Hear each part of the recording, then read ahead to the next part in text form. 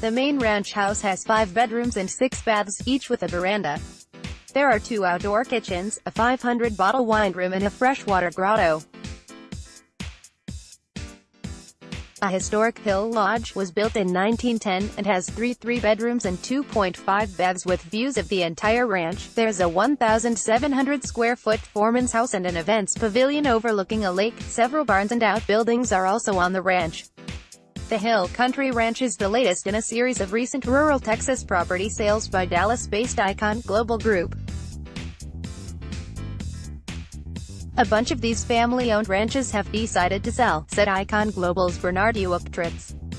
Last year, Icon Global sold the Moody family's 15,000-acre Rio Bonito ranch in nearby Kerrville. The property was purchased by an affiliate of J.L. Barr Kimball County Properties Limited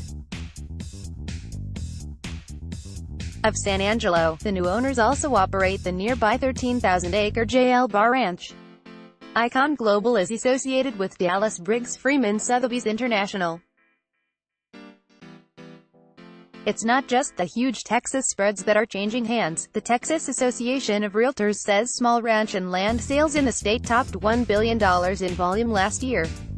Texas's small land sales volume rose 8.5% in 2017, the 5th straight increase. The last year was the first time annual sales volumes of these properties topped $1 billion, according to the Texas Association of Realtors. In recent years, small land sales have been a strong indicator of a healthy overall real estate market, said Kaki Libert, chairman of the association. With land sales increasing and price per acre declining slightly, we're seeing a solid market for small land purchases for a wide range of uses, including recreation, residential, investment, commercial development and farmland. Northeast Texas saw the largest increase in prices for these types of properties, with average sales price per acre up 5% from 2016. Land is a hot commodity in Texas, and we continue to see the market for acreage almost as competitive as the residential housing market, Libert said. Population growth continues, we expect to see the demand for rural land continue to increase.